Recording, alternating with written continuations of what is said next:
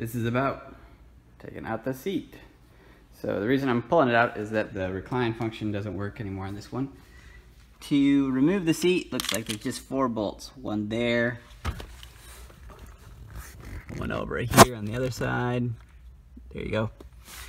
The front ones, they start out with, at least in mine, they're covered with this plastic cap, so they look like that. But you just pry that off with a small screwdriver.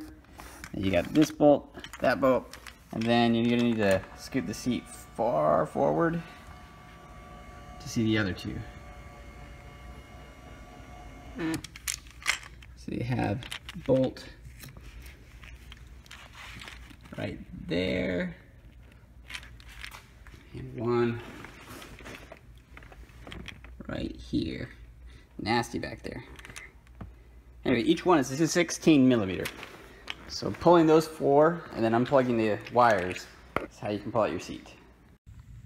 Now this is the connector under the seat.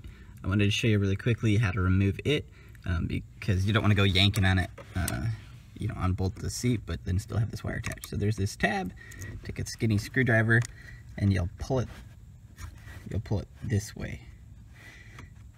Now it's easier to do, of course, two-handed, but you see how it's sliding out? As it slides out, it makes it so it unlocks this, and then you can just pull it. Okay, that's the locking mechanism. And of course, when you put it back in, you'll just slide that shut. Now the seat with the bolts out and this disconnected is ready to come out.